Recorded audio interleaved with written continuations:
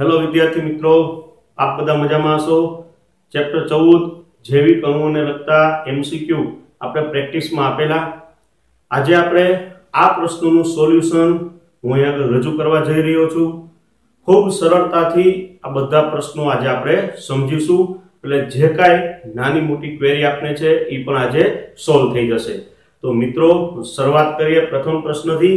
નીચેના પૈકી કયા કાર્બોહાઈડ્રેટ સંયોજનોમાં हाइड्रोजन और ऑक्सीजन प्रमाण 2:1 नहीं।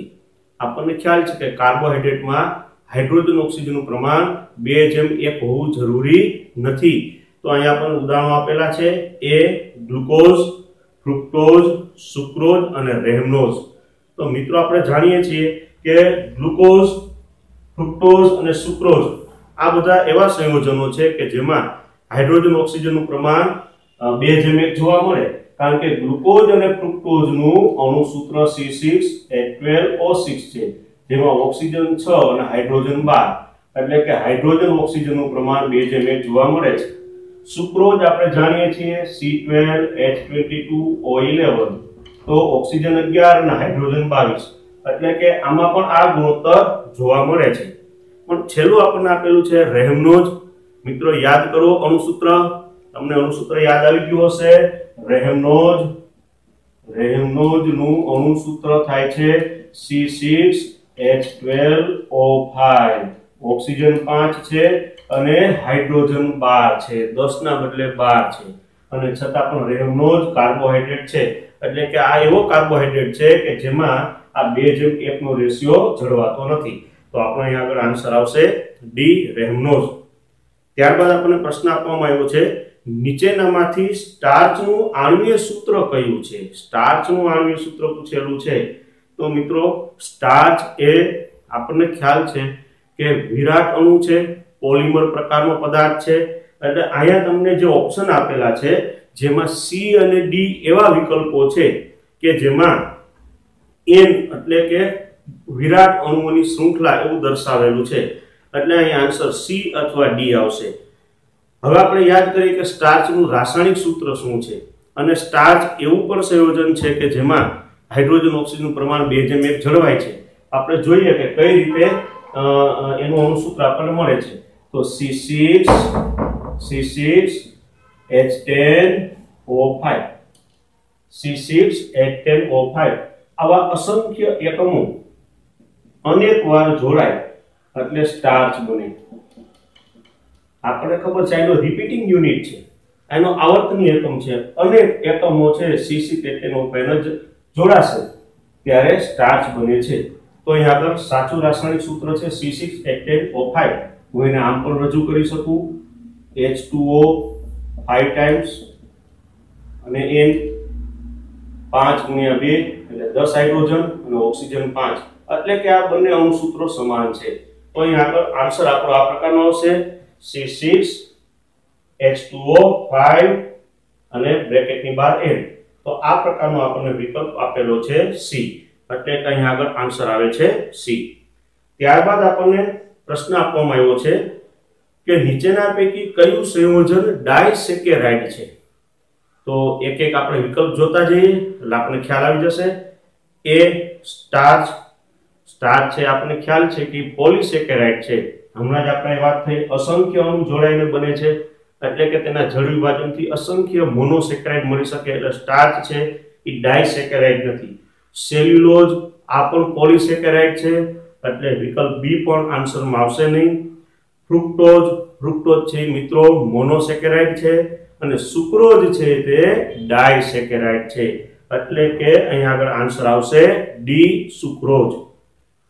नेक्स्ट क्वेश्चन જોઈએ નીચેનામાંથી કયું સંયોજન શર્કરા ન કહી શકાય, એટલે કે બિન શર્કરા છે અથવા તો અશર્કરા છે, નોન સુગર કયું છે। તો આપણે વાત થઈ હતી કે જે મોનોસેકેરાઇડ અને ડાયસેકેરાઇડ છે તે સ્વાદે ગળ્યા હોય છે, જેને સુગર તરીકે ઓળખવામાં આવે છે, પરંતુ પોલિસેકેરાઇડ છે સ્વાદમાં ગળ્યા નથી, સ્વાદવિહીન છે, એટલે એને બિન શર્કરા, અશર્કરા અથવા તો નોન સુગર કહેવામાં આવે છે। તો મિત્રો આપણામાં એવો વિકલ્પ પસંદ કરવાનો થાય કે જે પોલિસેકેરાઇડ પ્રકારનો કાર્બોહાઈડ્રેટ હોય। તો સ્ટેચિયોઝ ટેટ્રાસેકેરાઇડ છે, વિકલ્પ બી સેલ્યુલોઝ એ પોલિસેકેરાઇડ છે, જે આપણો આન્સર થશે. સી સેલોબાયોઝ આ ડાયસેકેરાઇડ છે, અને રેપિનોઝ આ ટ્રાયસેકેરાઇડ છે. એટલે કે અહીંયા આગળ આપણો આન્સર આવશે બી. ત્યારબાદનો પ્રશ્ન જોઈએ. કાર્બોહાઈડ્રેટમાં કયા બે ક્રિયાશીલ સમૂહ જોવા મળે છે? તમને વિકલ્પ એમાં OH અને COOH આપેલા છે, જે શક્ય નથી. બી CHO અને COOH એ પણ ના આવે. સી કીટોન અને OH એ પણ ના આવે. ડી OH અને CHO. કઈ રીતે? તો આપણે અહીં આગળ કાર્બોહાઈડ્રેટ અત્યારે આપણે જે જેનાથી પરિચિત છે એવો કાર્બોહાઈડ્રેટ જોઈએ તો ગ્લુકોઝ. તો અહીં આપણે એનું બંધારણ જો બનાવશું તો આ રીતે આપણે દર્શાવી શકીએ.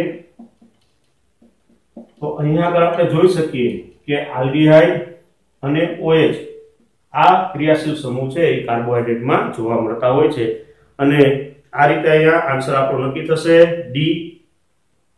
ત્યારબાદનો પ્રશ્ન ખૂબ સરળ, કાર્બોહાઈડ્રેટના નામકરણને લગતો છે. 100% બધાને આનો આન્સર છે ખ્યાલ હશે.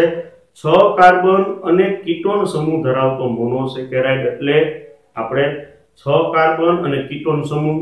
તો મિત્રો યાદ કરો, પહેલા આપણે સમૂહનું નામ લખશું. કીટોન સમૂહ આપેલો છે એટલા માટે અહીંયા આગળ આપણે પહેલા લખશું કીટો, કે જે ક્રિયાશીલ સમૂહ નક્કી કરે છે. ત્યારબાદ આપણને આપેલું છે 6 કાર્બન. તો 6 કાર્બન એટલે થાય હેક્ઝેન, અને કાર્બોહાઈડ્રેટમાં નામની પાછળ ઓઝ પ્રત્યય લાગશે એટલે અહીંયા આગળ નામ થઈ જશે હેક્સોઝ, કીટો હેક્સોઝ. તો આ પ્રકારનો આપણને વિકલ્પ જે આપેલો છે એ બી છે, એટલે આપણો આન્સર થશે બી, કીટો હેક્સોઝ. ત્યારબાદ આપણને કીધેલું છે કે ગ્લુકોઝના ચક્રીય બંધારણને શું કહે છે?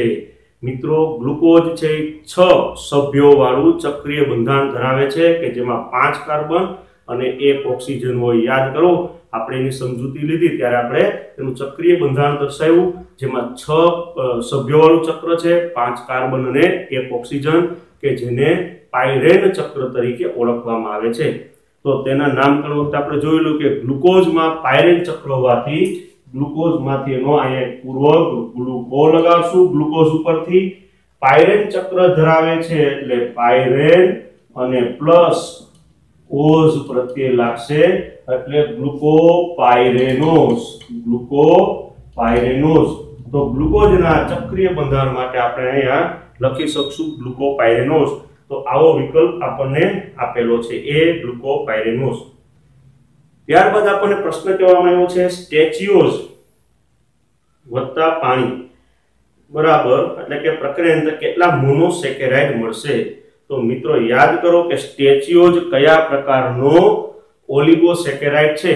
તો સ્ટેચ્યુઓઝ એ ટેટ્રાસેકેરાઇડ પ્રકારનો ઓલિગોસેકેરાઇડ છે, અને આપણે જાણીએ છીએ કે ટેટ્રાસેકેરાઇડ છે એનું જ્યારે જળ વિભાજન કરવામાં આવે ત્યારે 4 મોનોસેકેરાઇડ આપણને મળે છે.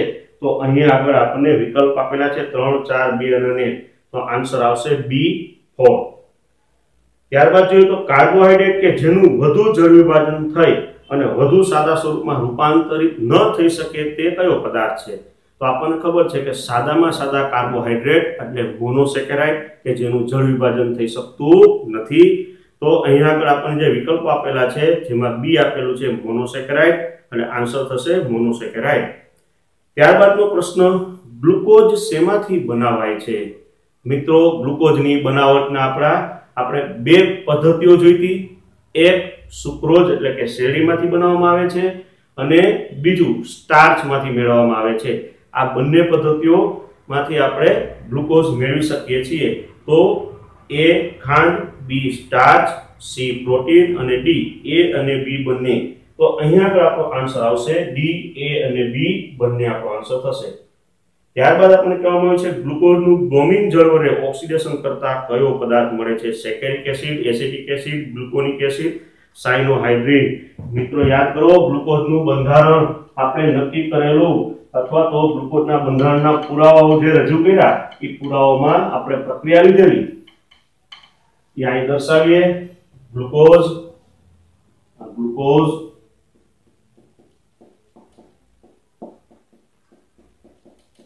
અને તેની પ્રક્રિયા બ્રોમિન જળ સાથે કરવામાં આવે છે. તો આપણને ખ્યાલ છે કે આલ્ડીહાઇડનું ઓક્સિડેશન થશે અને COOH બને છે। તો હવે અહીંયા આપણને જે સંયોજન પ્રાપ્ત થયું તેને ગ્લુકોનિક એસિડના નામે ઓળખવામાં આવે છે। ગ્લુકોનિક એસિડ, તો અહીં આગળ આપણો આન્સર આવશે ગ્લુકોનિક એસિડ, જ્યાં વિકલ્પમાં આપણને આપવામાં આવ્યું છે સી ગ્લુકોનિક એસિડ। ત્યારબાદ લાસ્ટ ક્વેશ્ચન, ગ્લુકોઝની પ્રક્રિયા શેની સાથે કરતા પેન્ટા એસિટાઇલ ગ્લુકોઝ મળે છે? અહીં આગળ આપણે આપેલું છે CH3CO twice O, CH3COO 3 times O, HNO3 અને વ્યુત્પન્ન બનશે ને એટલે કે પ્રક્રિયા શક્ય નથી। તો આપણે જાણીએ છીએ કે આ જે ગ્લુકોઝ છે CHO CHOH 4 time CH2OH કે જેની પ્રક્રિયા એસિટિક એનહાઇડ્રાઇડ સાથે કરવામાં આવે। એસિટિક એનહાઇડ્રાઇડ એટલે આપણે એને આ રીતે દર્શાવીએ છીએ, આપણને ખ્યાલ છે આ એસિટિક એનહાઇડ્રાઇડ કે જેના 5 અણુઓ સાથે આપણે પ્રક્રિયા દર્શાવી હતી। હવે અહીંયા આગળ આપણે પ્રક્રિયા કરશું એટલે આપણે જોયું હતું કે આ H અને એસિટિક એનહાઇડ્રાઇડ નો આ ભાગ CH3COO અને H જોડાઈ જાય એસિડ રૂપે દૂર થઈ જશે અને બાકીનો ભાગ જોડાઈ જશે એટલે આપણને અહીં આ રીતે પ્રાપ્ત થાય છે આ CH, ત્યારબાદ O, ત્યારબાદ હવે આ ભાગ દૂર થઈ ગયો છે તો સીધો કનેક્ટ આની સાથે થશે, આ ભાગ થશે તો C double bond O, C double bond O, CH3। આપણે એક અણુની પ્રક્રિયા દર્શાવી, આવા અહીં આગળ 4 અણુ છે, આપણે 4 ટાઈમ કરશું।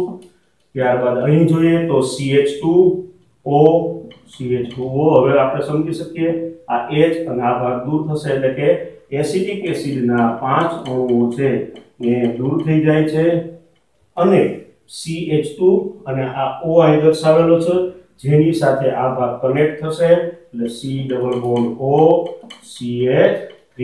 તો અહીં આપણે જોઈ શકીએ કે પેન્ટા એસિટાઇલ વ્યુત્પન્ન મળે છે કે જેને ગ્લુકોઝ પેન્ટા એસિટાઇલ આવા નામથી ઓળખવામાં આવે છે।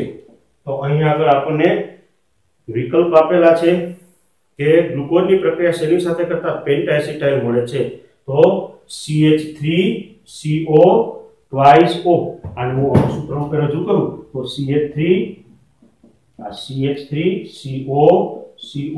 CH3CO બે વાર આપેલું છે અને ઓક્સિજન દ્વારા જોડાયેલા છે। તો વિદ્યાર્થી મિત્રો, આપણે જે MCQ પ્રેક્ટિસમાં આપેલા એનું ખૂબ જ સરળતાથી મેં રજૂઆત કરી છે। તો આ વિડિયો લેક્ચર આપને ખૂબ ઉપયોગી સાબિત થશે। Thank you.